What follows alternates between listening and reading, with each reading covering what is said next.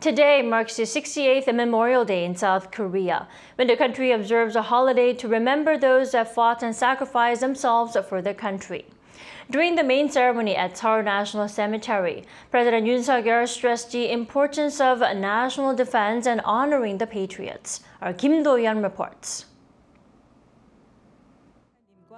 As South Korea celebrates its 68th Memorial Day, President Yoon Suk Yeol took the opportunity to emphasize national defense in front of fallen heroes at Seoul National Cemetery. Pointing towards North Korea's missile and nuclear provocations, he touted the new Washington Declaration and the enhanced support it ensures.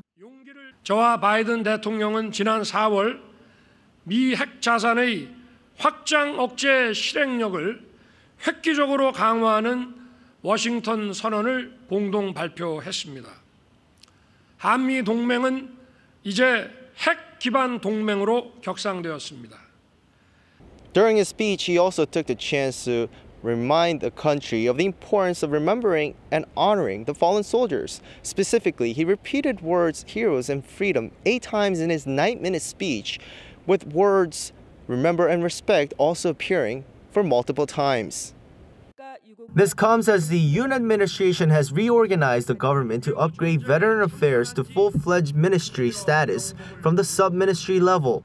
He also said the country has to pay tribute to the patriots and fallen soldiers to be recognized by the international community as a proper nation. 대한민국은 국민이 주인인 나라, 자유민주주의 국가를 건설하기 위해 독립과 건국에 헌신하신 분들, 공산 전체주의 세력에 맞서 자유를 지켜내신 분들의 희생과 헌신 위에 서 있습니다. 이분들은 국가의 영웅입니다. During the ceremony, President and First Lady Kim Do-yeon also attended the burial of a recently identified fallen soldier from the Korean War, Kim Bong-hak, as his body was laid alongside his brother Kim Sung-hak, already resting at the Seoul National Cemetery. According to the spokesperson for the top office, President Yoon also paid an unexpected visit to the part of the cemetery where Vietnam War veterans and those that died fighting North Korean spies were laid.